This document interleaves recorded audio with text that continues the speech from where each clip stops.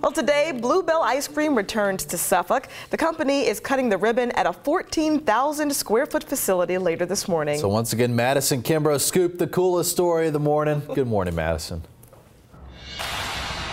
Good morning. We made it outside and we are in front of Bluebell, basically the distribution factory here in Suffolk. I'm here with Jenny Van Dorf. She is the public relations manager, and you made your way all the way here from Texas. You're right. I came all the way from Texas to celebrate our opening here. Well, this is so exciting. We have all of these flavors, and of course we're going to taste test them on air for you guys. But first, obviously I got to ask, Bluebell has been in the headlines lately with the controversy. How is the company dealing with this, and should we as consumers expect maybe different packaging or changes ahead?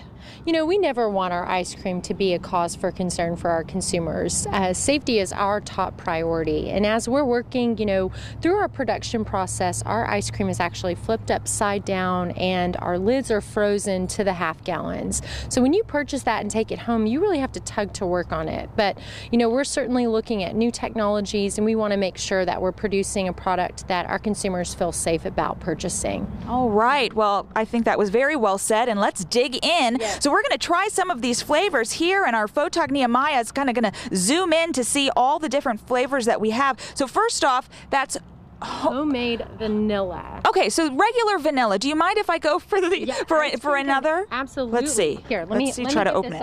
Yes. Okay. So we've actually created kind of our own ice cream shop out here. Look at this so our right ice cream's here. Starting to get and it's soft. melty, but I'm going to try this while I have a mic in hand. Sure. Now this is ice cream cone. This is okay. This is vanilla ice cream. It has a chocolate sauce. It has chocolate coated waffle cone pieces and peanuts, crushed nuts in it. So it's basically everything that you would want in an ice cream cone, but it comes in a nice pint size. I know. Ice cream for breakfast, people. Awesome. And I'm definitely taking this with me. I wish I could try some of these other flavors. I'll do it off air, obviously. Okay, one this is real cotton quick. candy.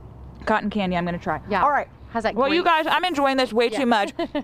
I'm here with Jenny. We're going to eat some more. I'm going to send it back to you guys.